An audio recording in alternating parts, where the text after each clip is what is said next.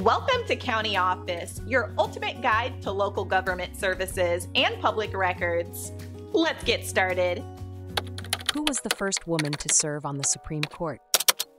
The appointment of the first woman to the Supreme Court of the United States was a significant milestone in American legal history. This historic event occurred in 1981, when President Ronald Reagan nominated a candidate to fill the vacancy left by Justice Potter Stewart. The nominee was a judge from Arizona who had already made several notable achievements in her career.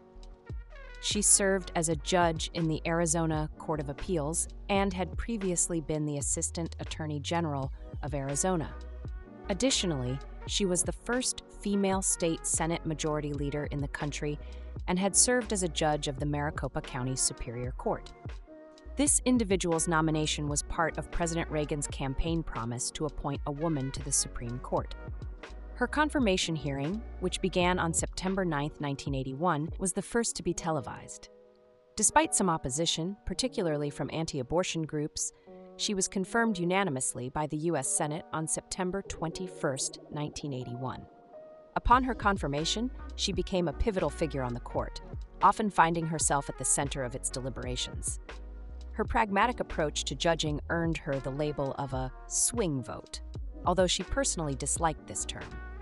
During her nearly 25 years on the court, she authored 676 opinions, including 301 that were the opinion of the court.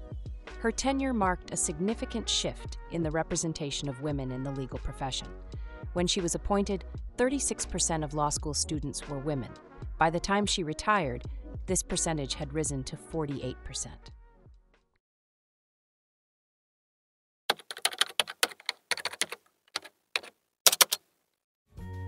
To learn more, check out these links, which you can click in the description below.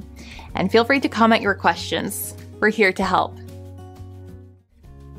Thanks for tuning into our video. Please like and subscribe and leave a comment below. See you in the next video.